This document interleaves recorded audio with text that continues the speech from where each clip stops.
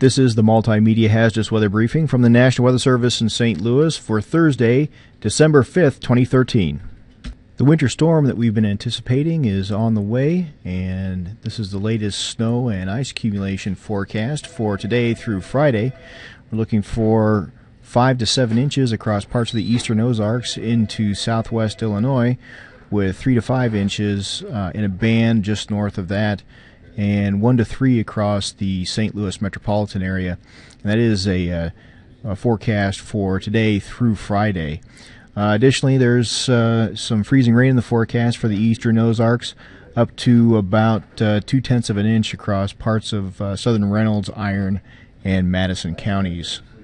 In anticipation of the pending storm, we have winter storm warnings in effect across parts of the eastern Ozarks into southwest Illinois, and another row of winter weather advisories for the 3 to 5 inches of snow that we're expecting just north of that.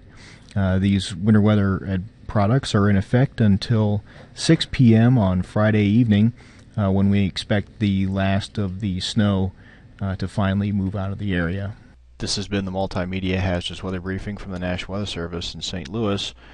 For questions and additional information, you can contact us at 636-441-8467 or email our webmaster at w-lsx.webmaster@noaa.gov and visit our webpage at www.weather.gov/St. Louis. St. Louis is all one word.